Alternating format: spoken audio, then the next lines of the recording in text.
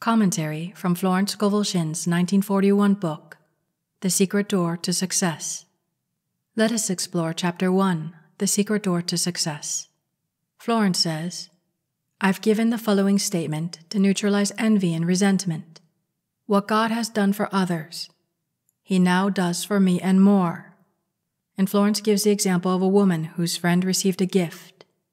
And this woman was so filled with envy, so she made this statement. What God has done for others, He now does for me and more. And someone gifted an exact duplicate of the gift plus another gift. So we must learn to do the same, because when we stay in the state of envy, it closes us off from the things that we do want. So the best way is to turn the energy of envy, the state of envy, around. In Florence's case, she uses well-crafted words, and if need be, repeating it the next day and so forth. Florence says, it is a word of realization which brings about a change in your affairs. For words and thoughts are a form of radioactivity. So do not merely think that your thoughts and words are in vain, especially when tied with feeling, intense feelings that are perpetuated. All these in a way are like little radio waves, radio antennas, drawing to us the different experiences in life that reflect the thoughts and words. Florence goes on to say, talking too much about your affairs, scattering your forces, brings you up against a high wall. Florence talked about a man who was a complete failure. He lived with his mother and aunt, and when he would come home from work, he would talk about all his angers and fears and failures. Florence told him, you scatter your forces by talking about your affairs. Don't discuss your business with your family. Silence is golden. Now, of course, as many people, his mother and aunt were a bit disappointed because they enjoyed all these tales of woes and fears. And not long after, this man ended up with an even higher paying job by several 100%. Florence says success is not a secret, it is a system. So when you look over your day to day, or your past days, weeks, months, how often do you talk about your fears and anxieties? So from this moment on, learn to observe more. Are you having quality conversations? Because if you're not, then it's better to just be silent. Because when you talk about the very things that you don't want in your life, you perpetuate them. It is better to think about what you want instead, or otherwise stay silent. Even in the silence, there's a chance for all the good that you are thinking to blossom from it. But at least don't slow down what you want, or totally cancel it out, by investing too much in a conversation of what you don't want to perpetuate. Because as Florence says, you attract the things you give a great deal of thought to. So if you give a great deal of thought to lack, you attract lack. If you give a great deal of thought to injustice, you attract more injustice. What are the things that you are giving thought to? Because that will show you what you're going to be experiencing more of. But now that you're hearing this, you can change that. And start to take note when you catch yourself thinking or saying something unlovely or someone else. Turn it around. What would you like to focus on instead, thus bring into your life? And now let's explore Chapter 2, Bricks Without Straw. Florence gives a metaphysical interpretation of the 5th chapter of Exodus. She wrote, the children of Israel were in bondage to Pharaoh, the cruel taskmaster ruler of Egypt. They were kept in slavery, making bricks, and were hated and despised. Moses had orders from the Lord to deliver his people from bondage. Moses and Aaron went in and told Pharaoh, Thus saith the Lord God of Israel, Let my people go, that they may hold a feast unto me in the wilderness. But Pharaoh not only refused to let them go, but told them he would make their tasks even more difficult. They must make bricks without straw being provided for them, and when they weren't able to, they were beaten. To make bricks without straw is symbolic of accomplishing the seeming impossible. How often in our lives are we confronted with things we feel are impossible?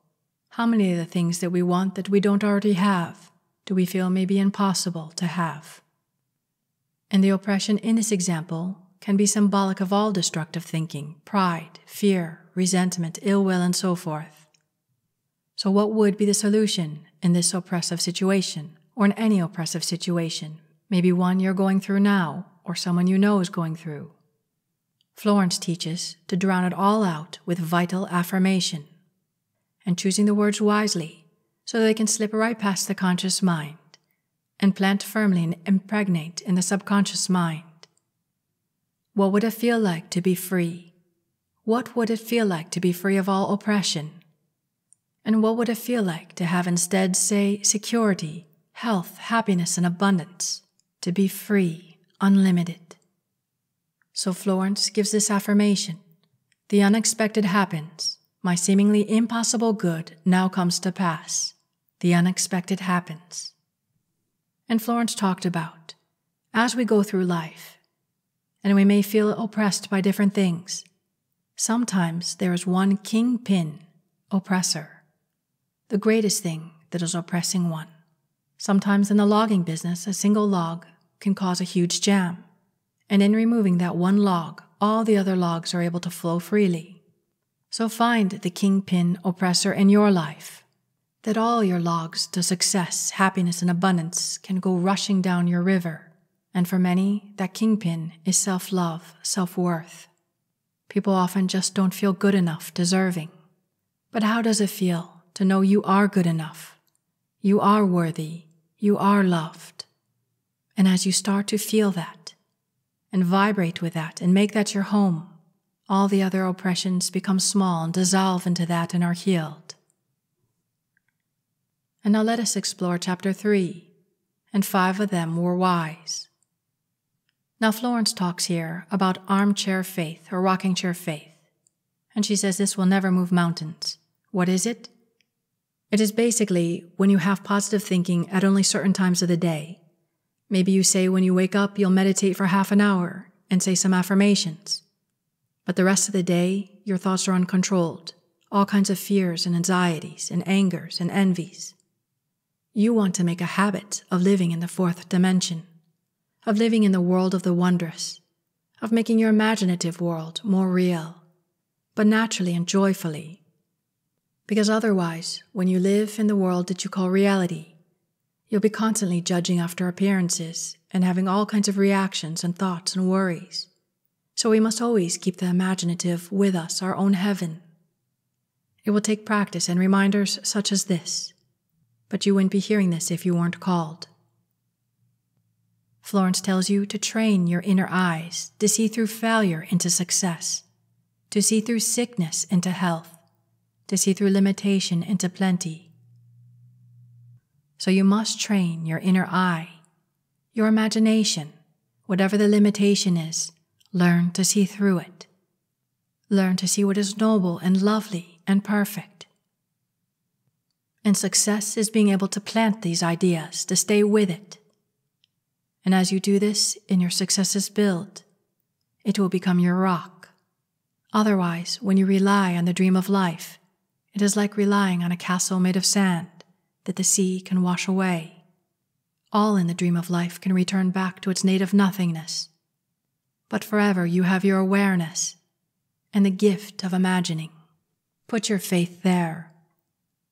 Florence also notes that whatever you prepare for, that's what you often get. Florence says that even if you affirm and imagine for what you do want, and yet you prepare for its failure, it comes from an attitude of lack, and that's what you will manifest more of. So you must go all out and commit, and take the leap of faith to walk on water, as many times as it takes, 70 times 7, because if these are the greatest truths that these mystics have been teaching us since ancient times, then it is the only way we will uncover them for ourselves through our own personal experience. But we must apply it and persist long enough to be able to prove itself as our knowledge and skill grows in the use of it and in the successes. Florence also noted in crafting a perfect affirmation that it create a vivid picture in the mind. And she talks about one of her famous affirmations, the magic purse. She had heard about the magic purse in a story in Arabian Nights.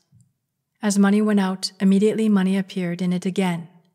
So she made the statement, "My supply comes from God. I have the magic purse of the Spirit. It can never be depleted. As money goes out, immediately money comes in. It is always crammed, jammed with abundance, under grace and perfect ways." So when you craft your words, affirmation, script, whatever you want to call it, look to bring the words to life, to paint a vivid picture. This is what Florence found in her experience to best impress the subconscious mind for success. So if you take something that you want now, maybe it's wealth, health, love, success, and when you craft your own affirmation around it, have fun and get a little creative and bring the affirmation to life. And now let us explore Chapter 4. What do you expect? Florence writes, how can you change your expectancies when you have formed the habit of expecting loss, lack, or failure? Begin to act as if you expected success, happiness, and abundance. Prepare for your good. Do something to show you expect it to come. Act of faith alone will impress the subconscious. So for example, Florence is saying if you're looking for a house, then prepare for it immediately. Maybe you'll collect some ornaments or some tablecloths for this house. And if you don't have the money to do so, you can at least window shop. The point is you're trying to get into vibration with the success of what you want. So make friends with the things you desire or require. As Florence says, you combine with what you notice. And sooner or later, these things will be drawn into your life. Just do your best not to undo it with doubts and fears. Or saying, poor me, this is too good to be true. Because the reason you're listening to this is not because you're looking for a rational way. If a rational way worked, you wouldn't be listening to this. But something within you wants to tap into the miraculous, that which is unlimited, that which mystics have been pointing to since the ancient of times.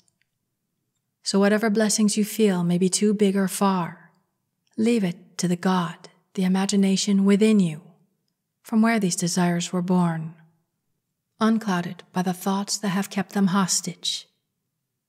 Simply play in imagination that they're already here, you already have them. And what would you say then if it was already so? That's your affirmation. And if you want to bring it to life and color it, even the more better. And now let us explore Chapter 5, The Long Arm of God. In this chapter, Florence talks about how our negative emotions often are the cause for our physical maladies. Negative emotions are like poison, and repeated cause illness. The solution is to learn to become non-resistant, and non-resistance is an art. Florence says, when acquired, the world is yours. So many people are trying to force situations. Your lasting goodwill will never come through forcing personal will. For Florence, as well as many mystics teach, big successes often happen when we least expect them, when we let them go long enough for the great law of attraction to operate.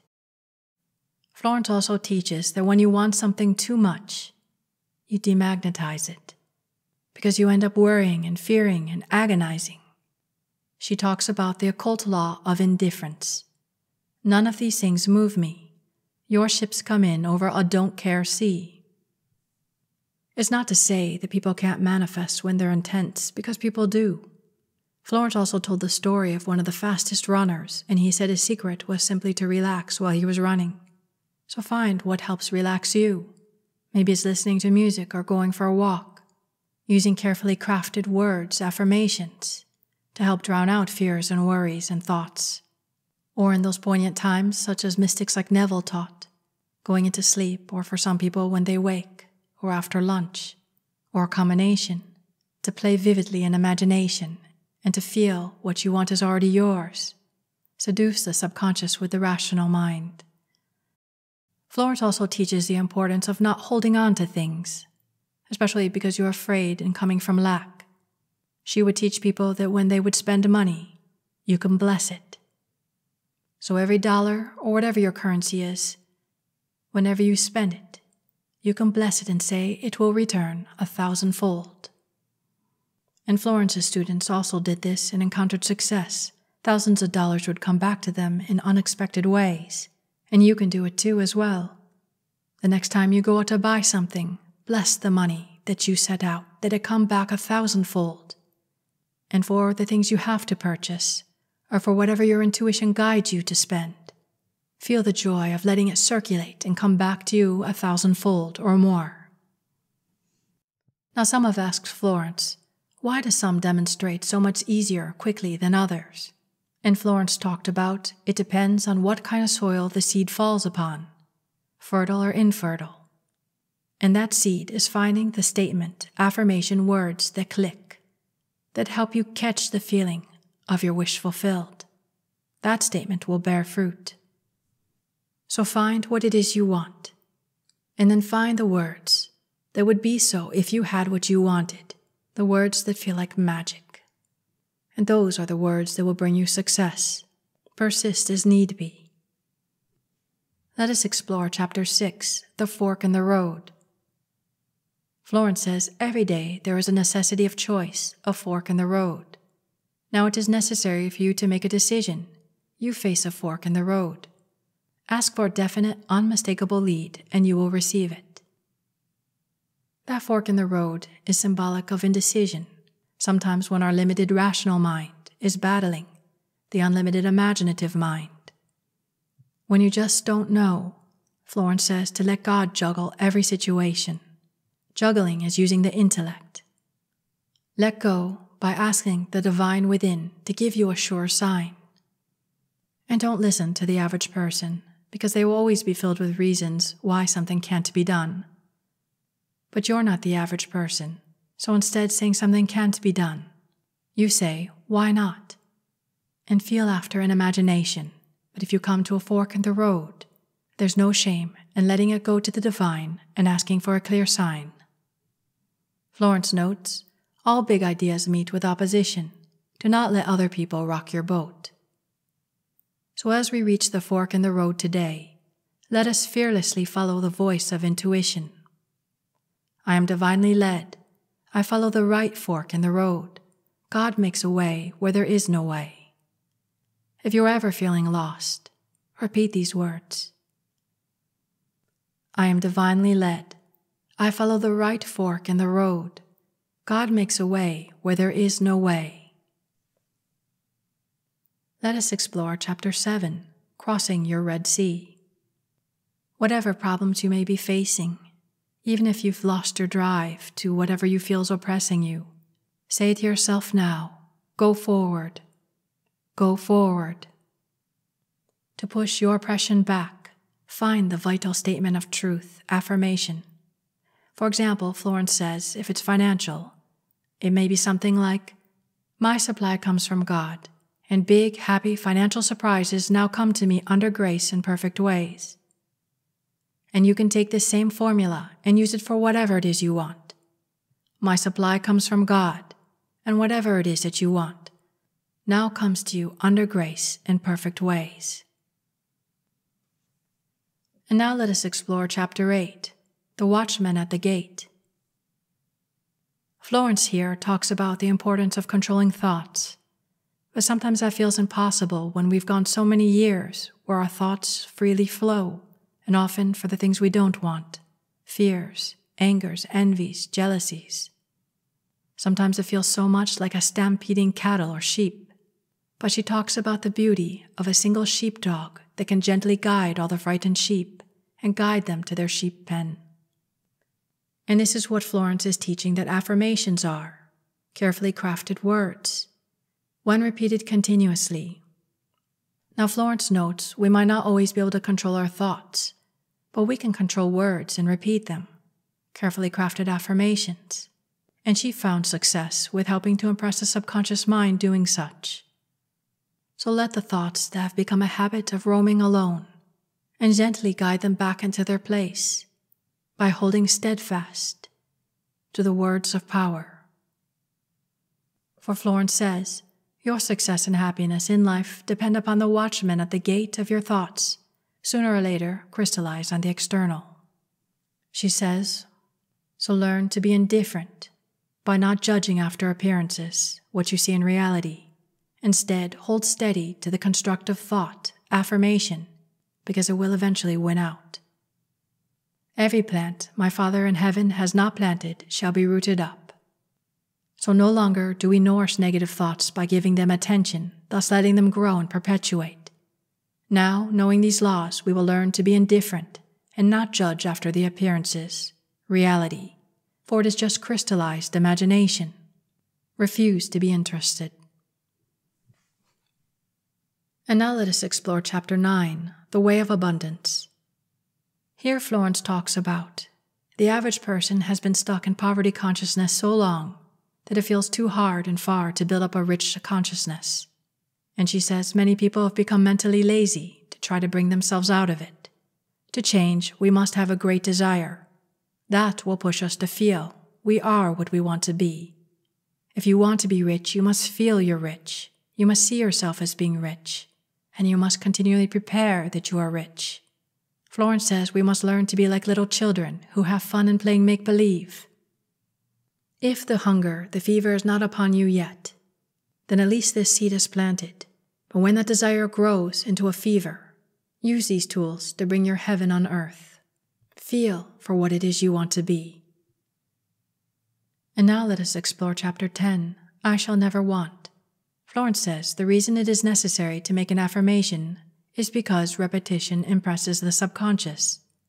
You cannot control your thoughts at first, but you can control your words. And now let us explore Chapter 12, Catch Up with Your Good.